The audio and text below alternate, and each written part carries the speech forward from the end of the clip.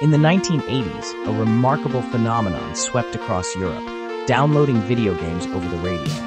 This was made possible by early personal computers such as the Apple II, Commodore PET, and TRS-80, which used audio cassettes for storage due to the high cost of hard disk drives.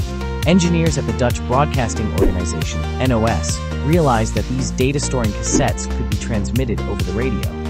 Soon, people could download games onto their personal computers through radio broadcasts.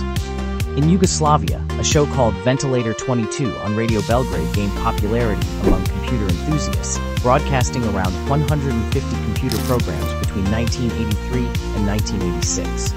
These programs included mathematical calculations, mini encyclopedias, simple games, and even a flight simulator.